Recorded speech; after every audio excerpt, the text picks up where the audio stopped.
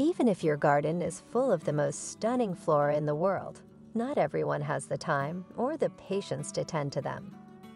The good news is that boring is not an option when it comes to low-maintenance gardening. Many choices are available that are visually appealing and require almost no maintenance once established. A garden doesn't have to be a full-time job, so we've broken down the best low-maintenance plants for your space.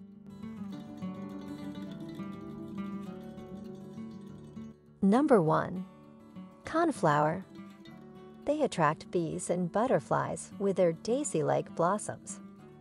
The purple variety of coneflower is the most well-liked and robust, but white, pink, orange, and even multicolored variants are available. They can survive in dry conditions and resist browsing by wildlife once established. Remove them completely in the early spring. When clusters become too large, divide them about once every 4 years. Coneflower thrive in zone 4 to 9.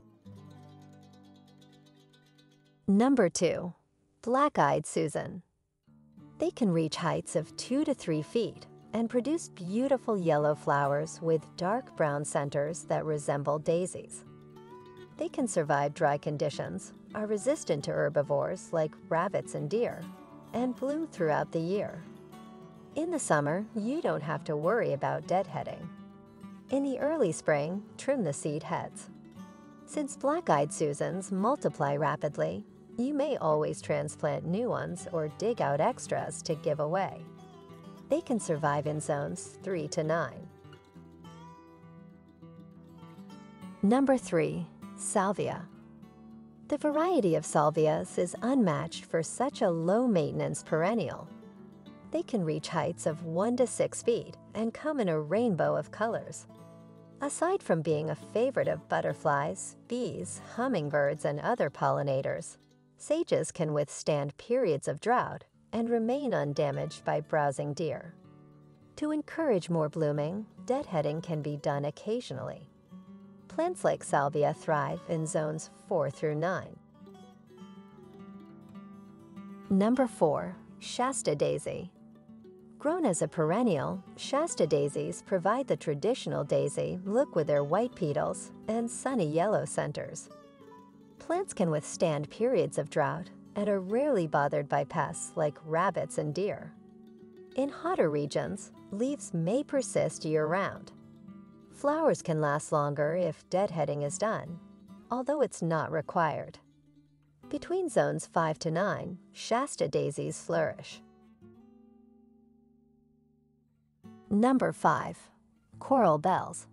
Also known as heuchera, these flowers require very little care and are perfect for a shady landscape. Their foliage comes in a rainbow of hues, including mahogany, lime green, and deep purple. Deer and bunnies usually don't bother heucheras, and modern varieties have improved resistance to both heat and dry conditions. A growing zone of 4 to 9 is suitable for coral bells. Number 6. Catmint. Plants can reach heights of 1 to 3 feet, depending on cultivar, and spread rapidly to cover bare ground. You can look forward to blue and purple flowers that endure a long time and have a pleasant scent.